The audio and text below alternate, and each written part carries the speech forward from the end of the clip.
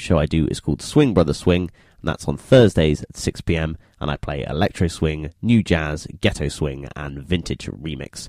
All of the previous editions of those shows are available on my Spreaker page, so if you want to go check out some of those shows, feel free. Next up, we've got an orchestral cover of an Aphex Twin song. Completely bizarre. This is Alarm Will Sound with their cover of Mont Saint-Michel.